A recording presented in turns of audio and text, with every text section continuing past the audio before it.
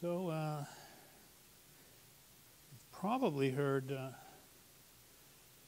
Addison Snell give some of these presentations, and I like to say the difference between Addison and me is really the difference of the ways to do market research. There's one way in which you sit around and read annual reports and look at survey data and build models, and that's sort of what I do. The other way is just go out and talk to people and find out what's really going on, and that's what Addison does. However, every once in a while, someone leaves the gate unlatched, and I sneak out. So, a little bit about Intersect360. Been around for 10 years. We cover high-performance computing, and now we're also doing hyperscale. Addison does a weekly podcast you might hear. We work with Top 500, and we're also a sponsor of this organization. A couple of times a year, you might see a email from us asking you to fill out one of our surveys, and I'd like to thank everyone who's done that and encourage everyone else to do that as well if they get the chance. Reviewing sort of the last year, you're looking at high-performance computing, basically systems sold to scientists and engineers, being about a $35, $36 billion market. Pretty good-sized market overall. And that's growing at about 3.5%. Servers are the biggest part, but as we'll see, it also includes storage and software and lots of other pieces. And we're predicting it to grow around 4.3%. Moderate growth rate, a little bit better than inflation.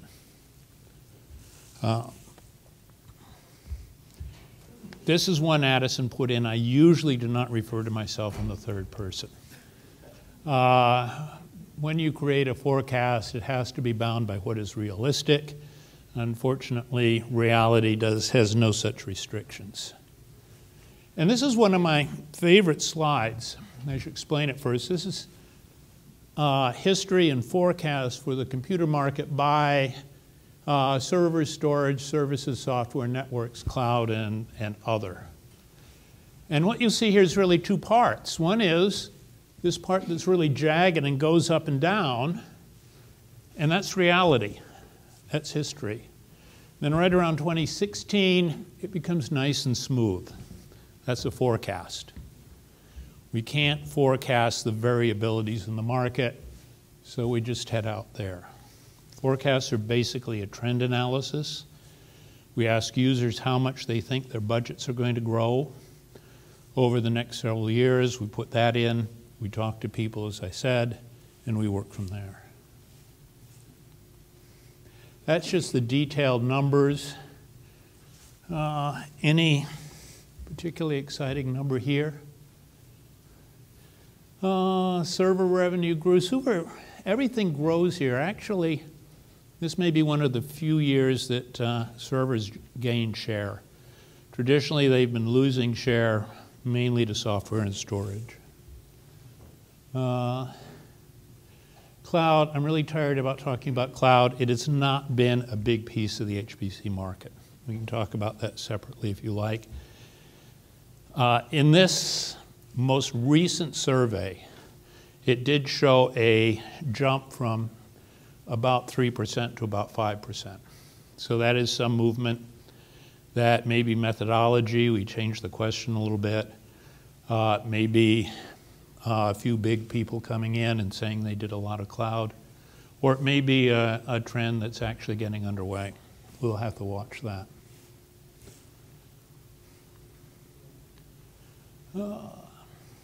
We have another slide on this, but just to point out that we do our forecast starting out by economic sector.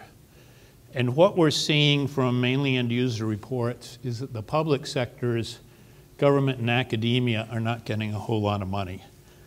At least not a whole lot of money growth. And I suppose that's not a surprise to anyone in this room. But commercial industrial sites are picking up and becoming more and more enthusiastic about high-performance computing and spending more money. Breakdown, we have 16 or 17 vertical markets that we look at. And if we break it into the public sector, academia is actually the largest segment if you consider it as a vertical market, about 18%. The rest of government, national labs, national security, various national agencies like the Institute of Health would be about a quarter of the market. And then everything else, 55.5%, is commercial. And the two commercial segments that we're most interested in right now is first chemistry.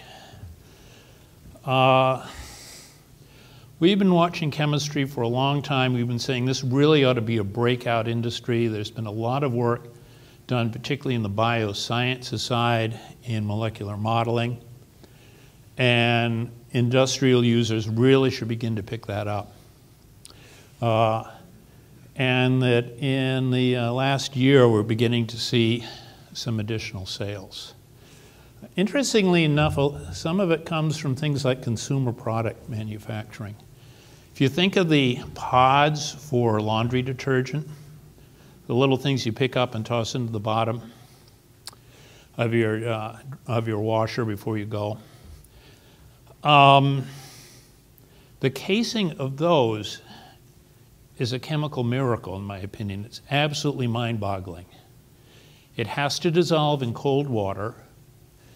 It has to remain solid the rest of the time, no matter what anybody does to it. And it has to last for a long time. And this is just to make it easier to put soap in your washing machine. That's how it goes. The other area we see growth is the financial sector. Now, this not only includes Wall Street for pricing and risk analysis and trading, but also the insurance industry and a lot of the general business segments that mainly deal with moving money around. I got to tell you, I don't like this slide. If you've ever read How to Lie with Statistics, this slide shows up in it. The problem with this slide is it starts out with the size of the market in 2016 and calls that 0. And as we saw before, that was really 30-some billion. And then shows its growth. So it makes the growth look more dramatic than it really is. But the important part is the difference in the blue part, which is public sector, and the orange part, which is industrial commercial segments. That's really where we're seeing all the growth right at the moment. This is a strange slide, but I really like it. And I like it because it tells people why HPC is such a dynamic market.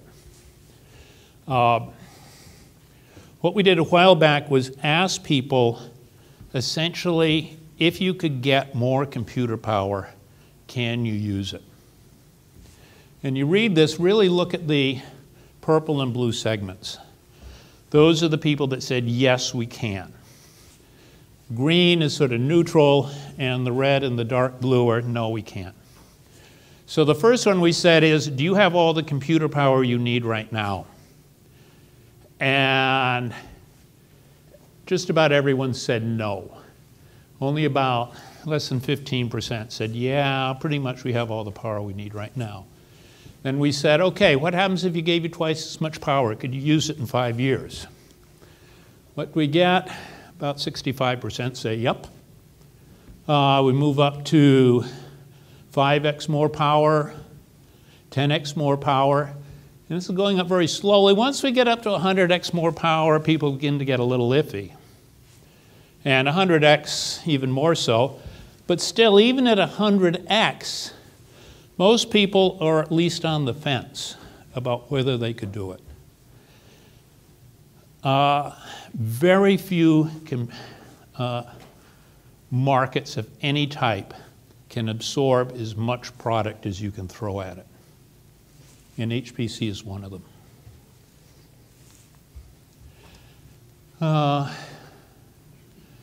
Best metrics. This is kind of an eye chart on what to use to sell your computers to it. I would suggest you go and look at this. It's pretty much the usual suspects.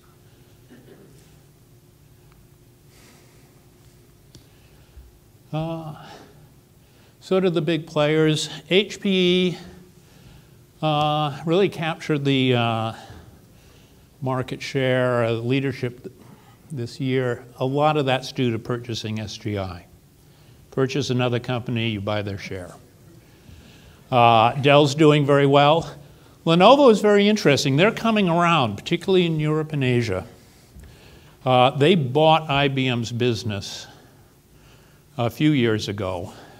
They had a pretty bad time of it for the first year or so, and then are on a recovery track. IBM, 4 or 5 years ago, was the #1 player, and it essentially exited the computer market. Cray's doing well. Bull. The other thing is we begin to see a couple of Chinese companies show up. And I think as time goes by, those shares will increase. Storage revenue. Let's see, there's some provisos here. This is a revenue is assigned to the final seller as sold. So Dell EMC does very well, NetApp, HP, IBM. I really don't see any surprises in that data other than the number of companies and the very large group in the other category. What do we have? We have been looking more deeply into the hyperscale market. We've always watched it. Initially, do we have the definition there? We call the hyperscale by a different name, ultra-scale internet computing. And then it grew, and pretty much it became a segment so big that it began to dwarf the other segments. And we decided, well, maybe we needed to look at this on its own. We've been working on a methodology, and we're beginning to get some research results in. Definition. Hyperscale market consists of arbitrarily scalable web-facing applications infrastructure that is distinct from general IT investment. So it has that same sort of growth characteristic that HPC has, which is no matter how much power you have, somebody can figure out what to do with it. HPC, you're going to grow the system until you run out of science. Hyperscale, you're going to grow systems until you run out of people in the world who want to use the internet. The other important thing is it's not simply businesses that have websites. If you can run your web-facing applications on your standard business computer, it doesn't count. That's just business as normal. Similarities and differences. I talked about some of the similarities. Let's look at HPC for the differences. HPC is focused on performance. We've been hearing about that all day. Hyperscale is really scalability, how many different jobs you can run in a given amount of time, how much you can work stuff. Large jobs versus multiple jobs.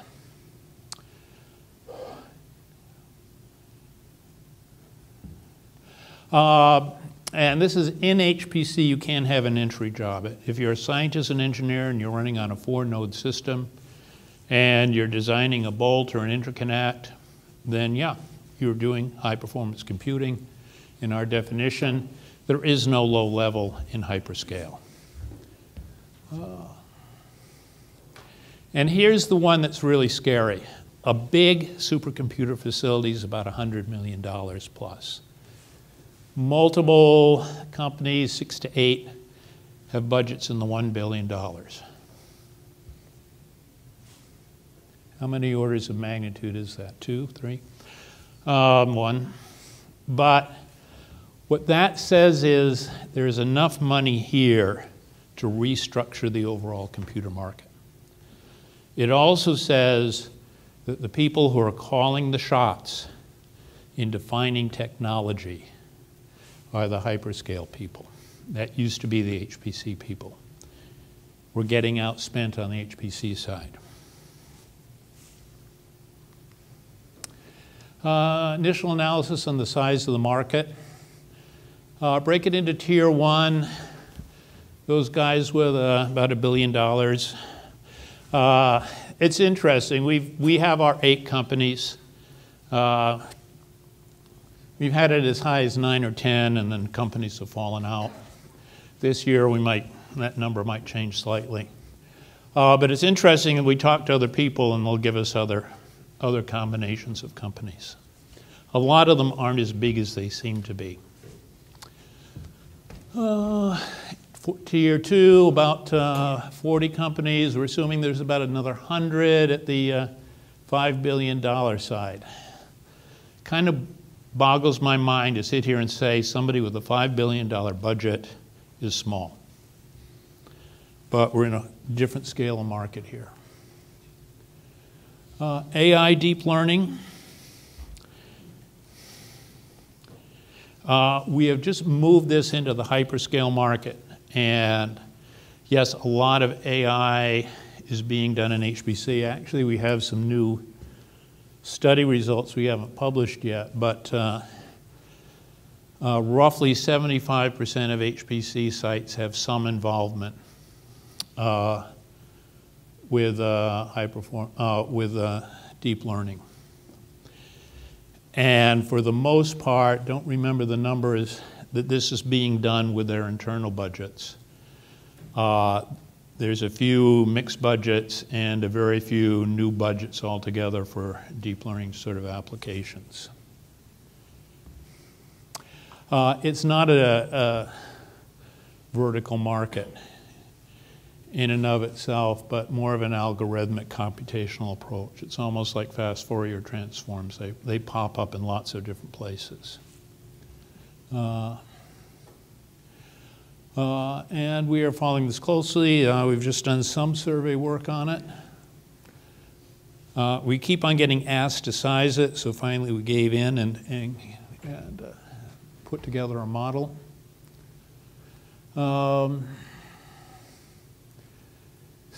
And basically we're saying we used all the information we could find. And this is on the next slide. And pretty much it's analyst opinion at this point. So we're placing the deep learning market about $2 to $2.5 billion right now. A lot of money's going into it. Represents about 6.5% of hyperscale. And if you want to know more, you need to be a client.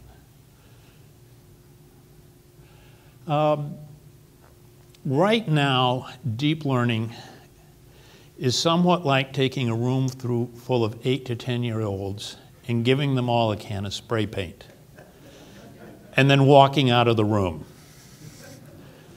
And then coming back 10 minutes later, and everything's covered with spray paint. Whatever you want painted is covered, the walls are covered, and the kids are covered. And what we've just done is we've taken all the computer scientists in the world and given them a deep learning can of spray paint. And they are out there covering the entire solution space with deep learning. That is not bad, for the most part. First off, the things we want painted are going to be painted very well. There are going to be a lot of things people look at and say, no, we probably shouldn't have sprayed it on this. And, and there's going to be a few, things that may say, oh, gee, that was really bad. I don't know what we're ever going to do with Betsy's shoes, but for the most part, it's a good thing. But it is sort of a a general assault on all the possibilities. The other thing is that, we expect a very high growth rate, doubling next couple of years. It's very hard to get anything to double for more than 2 years. Eventually, people run out of money. One of the first mistakes people make in forecasting is assuming there's an infinite pool of money, and there just isn't. After that, it will moderate and possibly contract over the 5-year period. Some of that is just the over-enthusiasm, overshooting the market. Some of it, I think, is the relationship between developing learning sets and inference sets. That learning takes a lot of work and a lot of computing power, but it is not yet clear, to me at least, that how many times you have to relearn something. Once you get a good learning set completed of a language, do you really need to complete that process, or do you just need to fine-tune it every year or so to keep up with changes in pronunciation and words? And does that fine-tuning require as much compute as the initial activity? So in that case, you might see that, there's just, we'll do every language in the world, and we'll do all the cats on the internet, and sooner or later, we'll begin to run out of those really big problems. What's not here is that the inference part of the market may be the really strong part of the market overall. It's the sort of classic case of give the razor away and sell the razor blades. If you put inference engines in everything that goes out the door, every product, then you may be selling a whole lot of inference engines along the way. How are we doing on time? 20 minutes. 20 minutes. 20 minutes? Yeah. Oh, did you? Says 5. Huh? Sydney said 5. We have a report we do at the end of the year called Top of the Top. And it's kind of a fun thing about who's sort of done best in the market. This is boilerplate talking about how we do the research. This is the definition of top. It's really hard to define top in any really consistent way across categories, is what this says. And we have some rules. The one is that we get the rules and then sometimes we ignore them anyways. So top systems, we've pretty much seen this one already. HP is doing really well, followed by Dell. And after you get to 5 people, you've hit about, or 5 companies, you've hit about 55% of the market. And there's the others. Top accelerator vendors. There's 2 ways of looking at accelerators. One is how many nodes have an accelerator in them. If you look at that, how many systems, have accelerators in them, you find that there's only one top, and that's NVIDIA. They have 3/4 of the market. If you ask somebody if they have an accelerator and they say yes, you say, what is it? And it's NVIDIA. The other one is just count the total number of accelerators. And here, NVIDIA is still the winner, and Intel showed up pretty strongly with the Phi processor, but that was only in about 15% of the systems. They got some really big sales. One of the problems in following HPC markets is that you can get a really big computer and it produces a really big outlier. It just overflows it. Back about 8 or 10 years ago, if we did the market analysis just right, every computer looked like a blue jean because they had so many nodes. I don't know what to tell you about Xeon Phi, what Intel's plans are. It seems like they're stepping back from it though. So We may just have a couple of duplicate charts. Top storage, we pretty much already hit. This is actually a little bit different because this is a perception one. This is, we ask people what their storage is, which generally means the storage they're most excited about. So DDN, I think, shows up a little bit higher. Dell EMC, IBM comes in there very well, NetApp. HP is a little lower. So if you compared the two charts, I think you'd see some differences. I don't know about file systems. We see that IBM and DDN, in terms of the companies mentioned, who gives you your file system, are the leaders.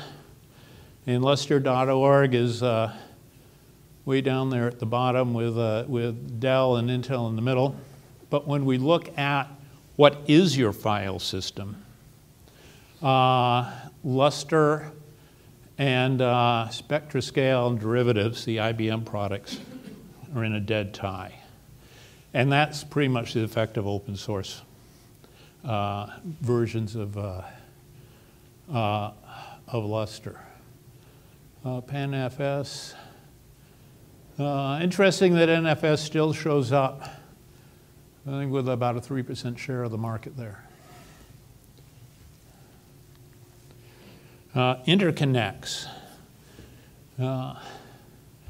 This is interesting. There are three ways to look at interconnect technology. The first one is interconnects inside a system, inside a cluster. And the winner there is Mellanox. And there's only one other real competitor, which is Intel. Mellanox is 44%. The second way is your storage interconnect, cluster to storage system. Once again, Mellanox comes out, and Cisco proves to be number 2. Does anyone think about Cisco in HPC? Cisco doesn't. We call them up periodically and say, you know, you're doing really well in HPC, and they say, so what? And then finally, top LAN suppliers. And here, you know, Cisco just blows it out because, well, they're everywhere. You know, if you have an Ethernet, you very likely have some Cisco equipment there. But interestingly enough, Mellanox shows up as number 2. Mellanox appears in all 3 of these. What else? I guess you guys are interested in software. This is looking at sources of middleware. And that breaks out just about evenly between open source and ISVs. This chart here is kind of interesting because depending upon the segment you're in, the sources change somewhat. Commercial uses much more ISV than academia, and government's kind of in between. Where we see this play out in a much greater degree is in application software. It's the same sort of chart, but the differences between the bars are much different. Top primary middleware by category. And this one really fascinates me in that programming environments and compilers combined, about 56%. I don't think in any other part of the market could you get software development software as being the majority of the middleware you found. Scientists, engineers like to do some programming, and just about everyone has some, and they think it's important that they have it. The question we actually ask here is, list your top 5 primary middleware packages. So these things are up there in what they think their most important software is. MATLAB from MathWorks is the big programming environment. One, Slurm, which is highly addictive, is the job management one, and the GNU compiler collection comes in high as well.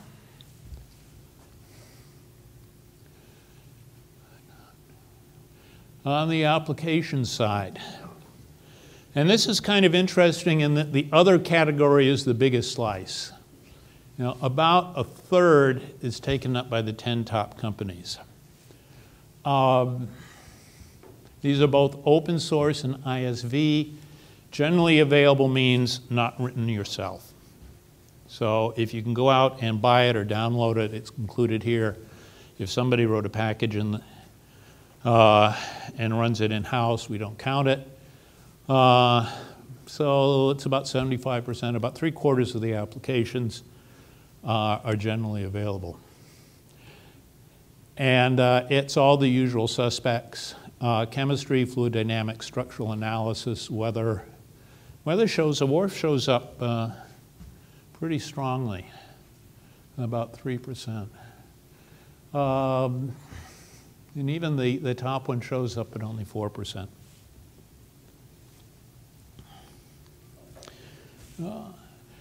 And summary, HP is doing well. NVIDIA comes through with a lot of the awards.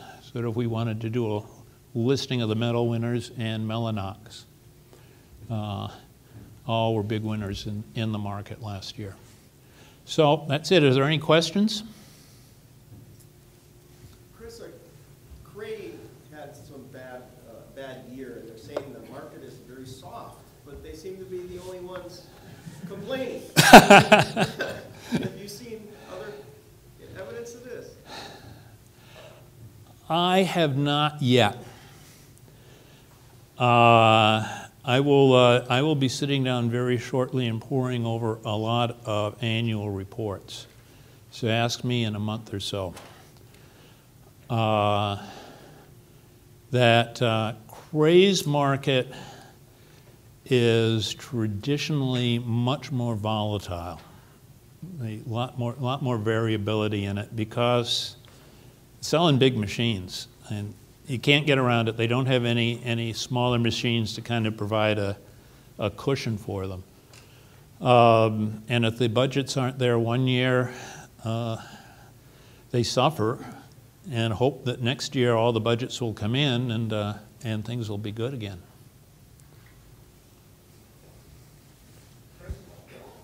What impact, if any, do you think the delay of Aurora has had on the market? The delay of Aurora. The delay of Aurora. What impact on the market? What do you think will happen when you project out where Aurora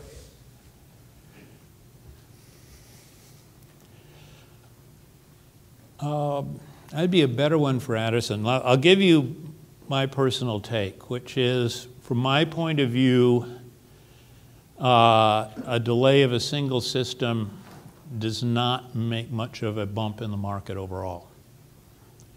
And that is because I'm looking at everything from $50,000 up. And we did not have the part of the business that part of the chart which breaks things up by large, medium, small, extra large. And that when we do that, the supercomputing market is probably about 15–20% overall. So one system in the 15–20% category, I'm not going to change my forecast based on that. So for the deep learning growth, are the companies, executives finding that investment in deep learning being yielding results, or is it just enthusiasm at this point?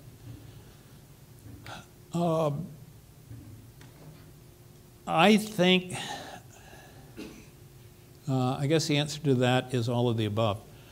No, I really think that there is a strong deep learning market. I think that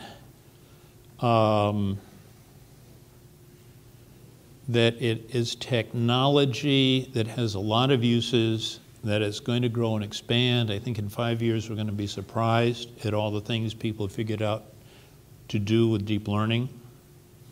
I think there's also an awful lot of enthusiasm. I think on top of that, just general market dynamics. I have never seen a market grow or double more than 2 years in a row. And that I don't think deep learning will either. I might be surprised, but I think a couple of years of very, very strong growth. And then, then you just run out of money. It levels out, people don't stop buying. You may get a dip, you may have overshot the market, but it's still going to be there. It might decline for a few years. I would say that decline isn't going to be particularly dramatic. People will be upset if it stops growing, but that might happen, but a few percent. Do you think the largest hyperscale vendors will make their own chips, or do you think they'll continue to buy them from existing semiconductor companies? 100% analyst opinion here. I think they will continue to buy. Well, let's see. Let's figure out what we mean by their own chip. Will they design a chip and send it to a foundry versus buy a different, a regular architecture? I think you will probably see a little bit more send a chip to a foundry, but not much. I think what you will see instead is them going to the chip manufacturers and say, hey, if you put this feature in, we'd really like it. And I think that's happening already, actually. I've been told that. And I think that's much more likely to be the path it takes. Is there another tensor chip coming down the line? I don't think so. I think companies do that when they're so far ahead of the market that they can't wait for it to catch up. And unless another technology like deep learning comes up that they get way ahead of, that they won't need to do that. They can just nudge the manufacturers in their direction.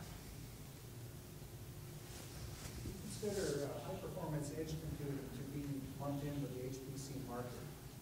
For example, I need petaflop level installations that are very energy efficient.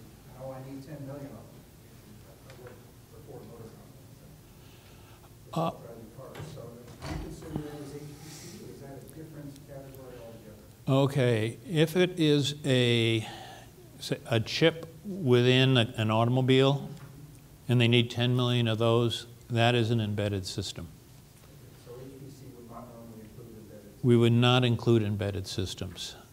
It just gets too far afield. Whole different area of market research. I tried to get into it once and got warned off. Guy with a shotgun. What are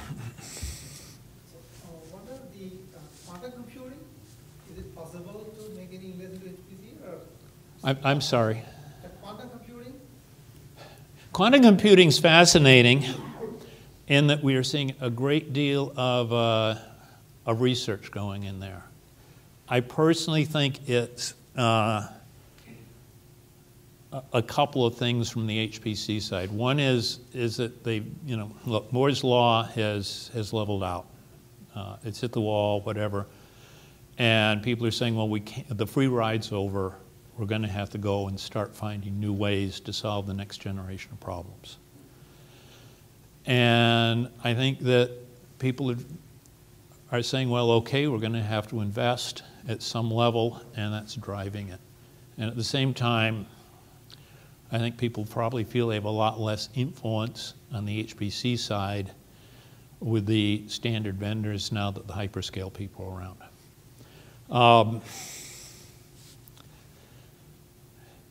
It is unclear to me at this point what the application set is for quantum computing. It does seem that people are working towards it. I expect it will begin to grow and show up, but it's still too early. And I have yet to get an explanation of quantum computing that I can really understand. So I can't make a strong case for it one way or the other. Nice technology. When we see some real interesting applications come out and the sizes come out, that's fine. The chemistry ones seem to be the best, but it almost seems to be setting up a quantum chemical inside your computer and seeing what it does. Okay. Well, one more. Do you see a change in job profiles for HPC sites?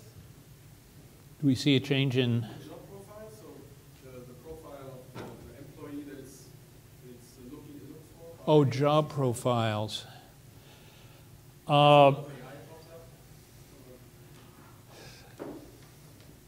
That is a question. That is a question. That is a question we don't ask. I guess that falls into a good question being defined as one that the speaker doesn't have a good answer for. The only thing we hear about is data science as being in demand, but that's popular press. I don't think the job profiles are really making that big a difference right now, other than being really smart and willing to do the work. What do you think is like the future of interconnects? There's Gen Z is the future of interconnects. I know there's Gen Z was grabbed by recently, and Intel has